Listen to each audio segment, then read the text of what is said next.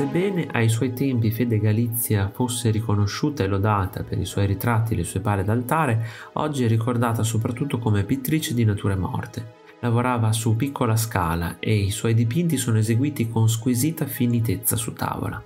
Il suo naturalismo fu di ispirazione per i successivi pittori italiani di nature morte, in particolare per Panfilo Nuvolone, anch'egli milanese. Questa splendida natura morta raffigura Ciliegie in una composta d'argento. Sul ripiano di pietra su cui poggia la composta vediamo altre ciliegie, mele selvatiche sulla destra e una farfalla fritillaria particolarmente diffusa in Europa e nelle zone dell'Africa settentrionale a clima più mite. Fede Galizia, milanese come Caravaggio e di pochi anni più giovane di lui, ci apre una questione singolare. Già non è molto frequente trovare artisti donne in quel periodo, in più lei passò la vita a dipingere molte nature morte. Era quindi figlia dello stesso tempo di Caravaggio o dal suo modo di dipingere fu influenzata e convertita?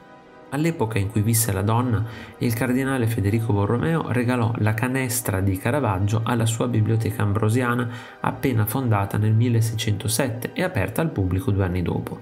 Il cardinale collezionava infatti con passione i dipinti fiamminghi e le nature morte. È quindi molto probabile che l'artista visitò l'Ambrosiana in cui vide l'opera di Caravaggio, rimanendone forse molto colpita.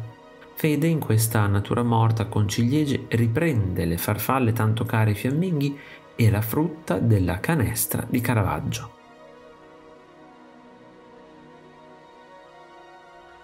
Se ti è piaciuto il video, iscriviti al canale, lascia like e condividilo con i tuoi amici. Ti invito anche a visitare il mio negozio. Un saluto e al prossimo video di Artesplorando.